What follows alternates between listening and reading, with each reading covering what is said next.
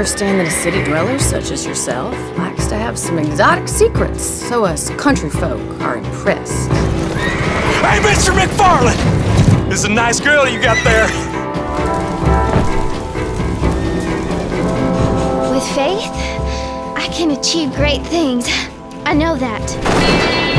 I thought they was doxies. His family is nothing but hillbilly trash that came here after the war. What is it? Amas! What's happening?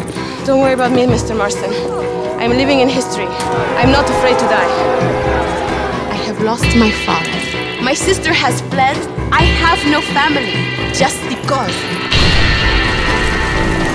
These peasant girls, they believe every word a fellow says.